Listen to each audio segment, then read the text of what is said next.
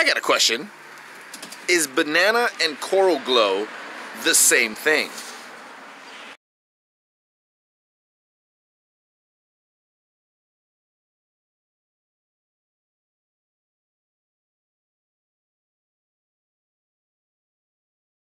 Alrighty guys, what is up? It is me, Cass from Cass's Critters here, and today we're going to be discussing the banana slash coral glow gene. And yes, I said gene. Let's get into that. The reason why I say gene and not genes is because, well, in my opinion, coral glow and banana are the same gene, just the same way that butter and lesser are the same gene. They are literally the same thing, they just come from different bloodlines, so it would be similar to a locality of banana in a weird, kind of twisted way. They were pretty much imported at a similar time and named without realizing that, hey, this is the same gene. So we just think of it as two different bloodlines, but the reason that I say it is the same gene is because they both have one similarity besides coloration and pattern and stuff. They have one similarity, and that is the fact that they are a sex-linked trait, so yeah. Now, the only reason that that is important is because banana is the only sex-linked trait in ball pythons. So the fact that two would come out that look identical and do the exact same things, it's just kind of silly to me, don't you think? But besides that, let's get further into the video. In case you haven't been able to guess already, we are going to be talking about the banana slash coral glow gene. It's personally one of my favorite genes. I absolutely love it. I adore it. I think it's one of the prettiest things ever. But we are going to be going a little bit into this. We're not going to really go in depth because there is definitely better people out there talking about it.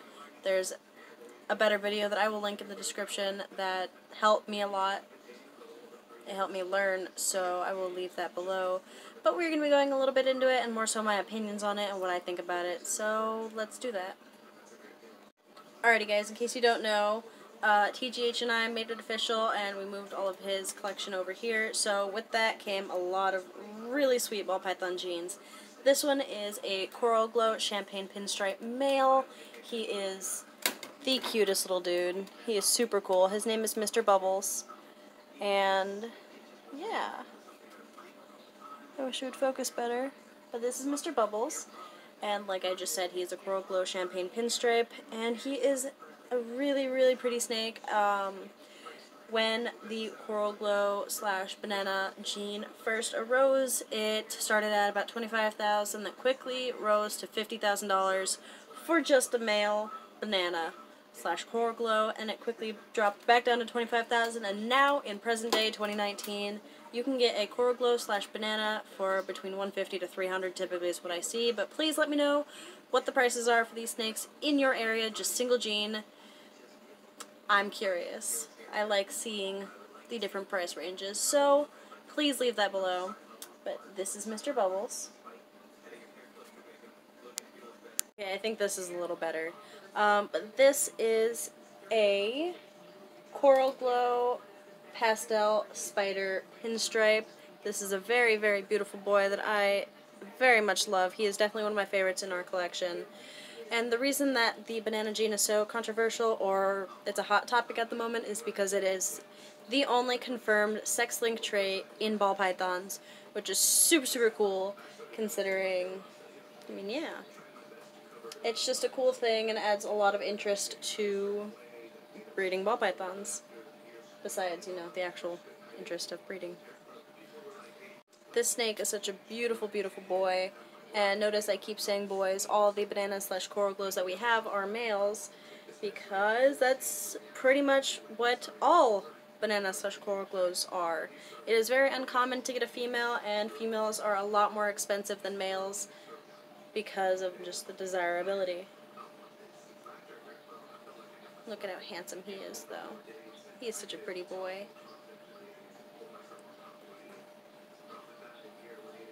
Hey guys, so this is what I mean when I say banana is a very desirable trait. This is just a banana yellow belly, and just look at how gorgeous this snake is. He is incredible, and I can totally see why there's such a high demand for these animals, and why the original price tag was so expensive, because these snakes are just absolutely stunning.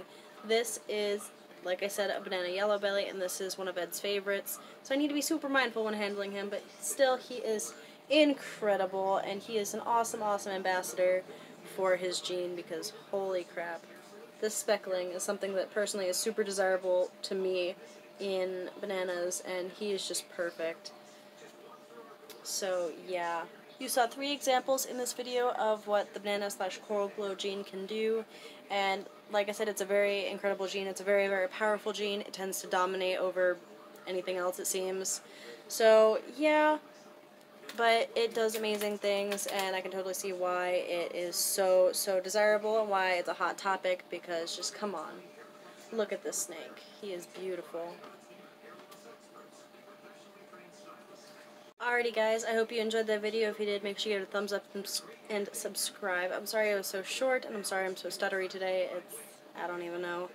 But, I'm going to link a video in the description that you should all go check out if you haven't already, because it goes way more into depth and way more into the biology and genetics aspect of it and actual stuff like that.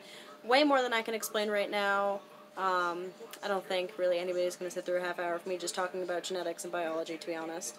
So I'm just going to go ahead and tag, or not tag, but link something way more credible than my word.